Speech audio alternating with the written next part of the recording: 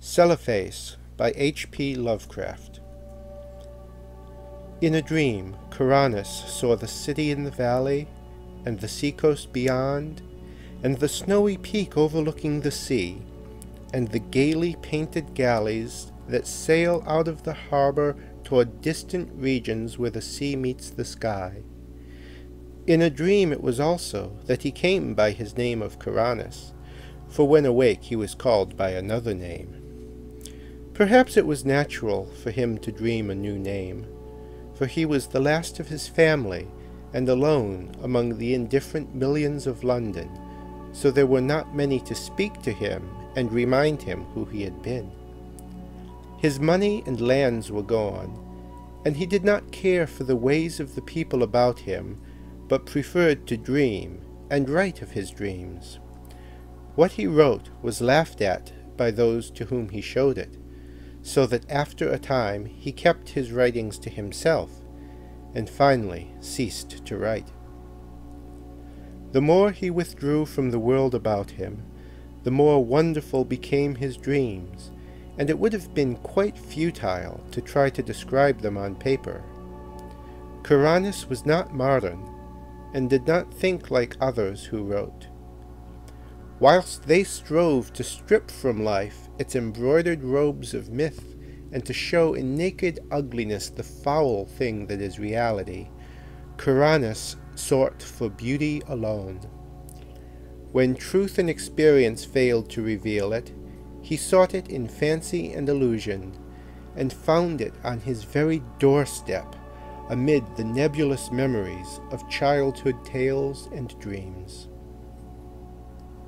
There are not many persons who know what wonders are opened to them in the stories and visions of their youth, for when as children we listen and dream, we think but half-formed thoughts, and when as men we try to remember, we are dulled and prosaic with the poison of life. But some of us awaken the night with strange phantasms of enchanted hills and gardens, of fountains that sing in the sun, of golden cliffs overhanging murmuring seas, of plains that stretch down to sleeping cities of bronze and stone, and of shadowy companies of heroes that ride caparisoned white horses along the edges of thick forests. And then we know that we have looked back through the ivory gates into that world of wonder which was ours before we were wise and unhappy. Kuranes came very suddenly upon his old world of childhood. He had been dreaming of the house where he had been born, the great stone house covered with ivy, where 13 generations of his ancestors had lived, and where he had hoped to die. It was moonlight, and he had stolen out into the fragrant summer night, through the gardens, down the terraces, past the great oaks of the park, and along the long white road to the village. The village seemed very old, eaten away at the edge, like the moon which had commenced to wane, and Kuranes wondered whether the peaked roofs of the small houses hid sleep or death. In the streets were spears of long grass, and the window panes on either side broken or filmily staring. Kuranes had not lingered, but had plodded on, as though summoned toward some goal. He dared not disobey the summons, for fear it might prove an illusion like the urges and aspirations of waking life, which do not lead to any goal. Then he had been drawn down a lane that led off from the village street towards the Channel cliffs, and had come to the end of things, to the precipice in the abyss, where all the village and all the world fell abruptly into the unechoing emptiness of infinity, and where even the sky ahead was empty and unlit by the crumbling moon and the peering stars. Faith had urged him on, over the precipice and into the gulf. Faith had urged him on, over the precipice and into the gulf, where he had floated down, down, down, past dark, shapeless, undreamed dreams, faintly glowing spheres that may have been partly dreamed dreams, and laughing, winged things that seemed to mock the dreamers of all the worlds. Then a rift seemed to open in the darkness before him, and he saw the city of the valley, glisteningly, radiantly, far, far below, with a background of sea and sky, and a snow-capped mountain near the shore. Kuranes had awakened the very moment he beheld the city, yet he knew from his brief glance that it was none other than Celephais, in the valley of Uth-Nargai beyond the Tanarian hills, where his spirit had dwelt all the eternity of an hour one summer afternoon very long ago, when he had slipped away from his nurse and let the warm sea breeze lull him to sleep as he watched the clouds from the cliff near the village. He had protested then, when they had found him, waked him, and carried him home, for just as he was aroused, he had been about to sail in a golden galley for those alluring regions where the sea meets the sky. And now he was equally resentful of awaking, for he had found his fabulous city after 40 weary years. But 3 nights afterward, Kuranes came again to Celephais. As before, he dreamed first of the village that was asleep or dead, and of the abyss down which one must float silently.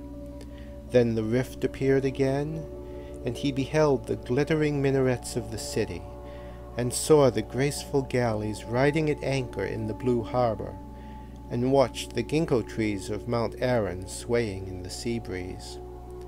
But this time he was not snatched away, and like a winged being settled gradually over a grassy hillside, till finally his feet rested gently on the turf. He had indeed come back to the valley of Uth-Nargai and the splendid city of Celephais. Down the hill, amid scented grasses and brilliant flowers, walked Kuranes, over the bubbling Naraxa on the small wooden bridge where he had carved his name so many years ago, and through the whispering grove to the great stone bridge by the city gate. All was as of old, nor were the marble walls discolored, nor the polished bronze statues upon them tarnished, and Kuranes saw that he need not tremble lest the things he knew be vanished, for even the sentries on the ramparts were the same, and still as young as he remembered them. When he entered the city, past the bronze gates and over the onyx pavements, the merchants and camel drivers greeted him as if he had never been away.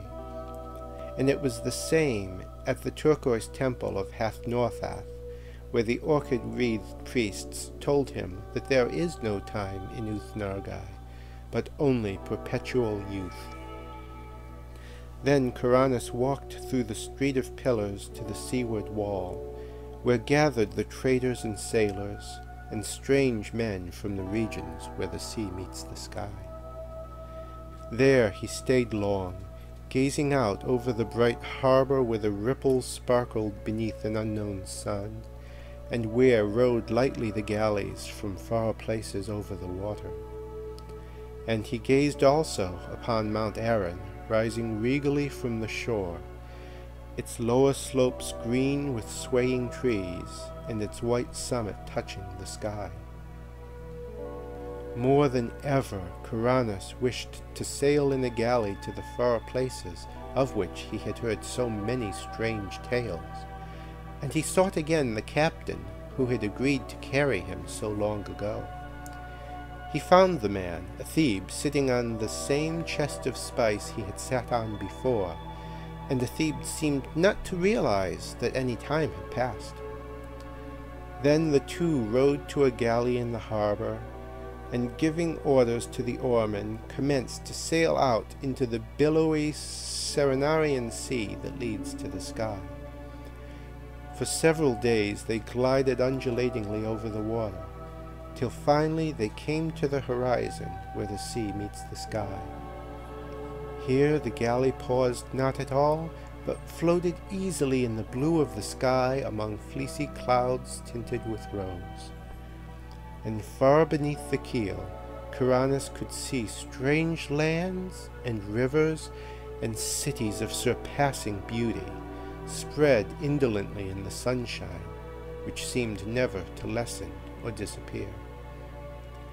At length, Athebe told him that their journey was near its end, and that they would soon enter the harbor of Surreal, the pink marble city of the clouds, which is built on that ethereal coast where the west wind flows into the sky. But as the highest of the city's carven towers came into sight, there was a sound somewhere in space, and Kuranes awaked in his London garret. For many months after that, Kuranes sought the marvelous city of Celephais and its sky-bound galleys in vain, and though his dreams carried him to many gorgeous and unheard-of places, no one whom he met could tell him how to find Uthnargai beyond the Tanarian hills. One night he went flying over dark mountains where there were faint, lone campfires at great distances apart, and strange, shaggy herds with tinkling bells on the leaders. And in the wildest part of this hilly country, so remote that few men could ever have seen it, he found a hideously ancient wall or causeway of stone, zigzagging along the ridges and valleys, too gigantic ever to have risen by human hands, and of such a length that neither end of it could be seen. Beyond that wall in the grey dawn, he came to a land of quaint gardens and cherry trees. And when the sun rose, he beheld such beauty of red and white flowers, green foliage and lawns, white paths, diamond brooks, blue lakelets, carven bridges, and red-roofed pagodas, that he for a moment forgot Celephais in sheer delight. But he remembered it again when he walked down a white path toward a red-roofed pagoda, and would have questioned the people of this land about it had he not found that there were no people there, but only birds and bees and butterflies.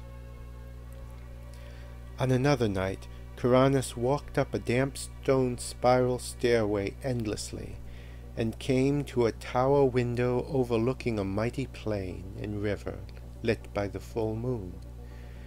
And in the silent city that spread away from the river bank, he thought he beheld some feature or arrangement which he had known before. He would have descended and asked the way to Uthnargai, had not a fearsome aurora sputtered up from some remote place beyond the horizon, showing the ruin and antiquity of the city, and the stagnation of the reedy river, and the death lying upon that land, as it had lain since King Kynaratholis came home from his conquests to find the vengeance of the gods. So Kuranes sought fruitlessly for the marvelous city of Celephais and its galleys that sailed to Saranian in the sky, meanwhile seeing many wonders, and once barely escaping from the high priest not to be described, which wears a yellow silken mask over its face, and dwells all alone in a prehistoric stone monastery in the cold desert plateau of Leng. In time, he grew so impatient of the bleak intervals of the day that he began buying drugs in order to increase his periods of sleep. Hashish helped a great deal, and once set him to a part of space where form does not exist, but where glowing gases study the secrets of existence. And a violet-colored gas told him that this part of space was outside what he had called infinity. The gas had not heard of planets and organisms before, but identified Kuranes merely as one from the infinity where matter, energy, and gravitation exist. Kuranes was now very anxious to return to minaret-studded Celephais, and increased his doses of drugs. but eventually he had no more money left and could buy no drugs. Then one summer day he was turned out of his garret and wandered aimlessly through the streets, drifting over a bridge to a place where the houses grew thinner and thinner. And it was there that fulfillment came, and he met the cortege of knights come from Celephais to bear him thither forever. Handsome knights they were, astride roan horses and clad in shining armor, with tabards of cloth of gold curiously emblazoned. So numerous were they that Kuranes almost mistook them for an army, but they were sent in his honor, since it was he who had created Uth-Nargai in his dreams, on which account he was now to be appointed its chief god for evermore. Then they gave Kuranes a horse and placed him at the head of the cavalcade, and all rode majestically through the downs of Surrey and onward toward the region where Kuranes and his ancestors were born. It was very strange, but as the riders went on they seemed to gallop back through time. For wherever they passed through a village in the twilight, they saw only such houses and villages as Chaucer or men before him might have seen, and sometimes they saw knights on horseback with small companies of retainers. When it grew dark they travelled more swiftly, till soon they were flying uncannily as if in the air. In this dim dawn they came upon the village which Kuranes had seen alive in his childhood, and asleep or dead in his dreams. It was alive now, and early villagers curtsied as the horsemen clattered down the street and turned off into the lane that ends in the abyss of dreams.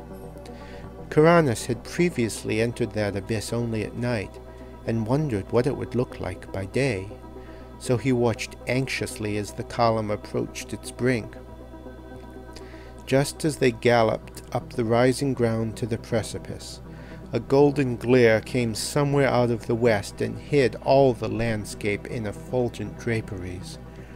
The abyss was a seething chaos of roseate and cerulean splendor, and invisible voices sang exultantly as the nightly entourage plunged over the edge and floated gracefully down past glittering clouds and silvery coruscations. Endlessly down the horsemen floated, their chargers pawing the ether as if galloping over golden sands, and then the luminous vapors spread apart to reveal a greater brightness, the brightness of the city Celephais, and the sea-coast beyond, and the snowy peak overlooking the sea, and the gaily painted galleys that sail out of the harbor toward distant regions where the sea meets the sky. And Kuranes reigned thereafter over Uth-Nargai and all the neighboring regions of dream, and held his court alternately in Celephais and in the cloud-fashioned Seranian. He reigns there still, and will reign happily forever, though below the cliffs at Innsmouth the channel tides played mockingly with the body of a tramp who had stumbled through the half-deserted village of Dawn, played mockingly, and cast it upon the rocks by ivy-covered Trevor Towers, where a notably fat and especially offensive millionaire brewer enjoys the purchased atmosphere of extinct nobility. End of Celephais.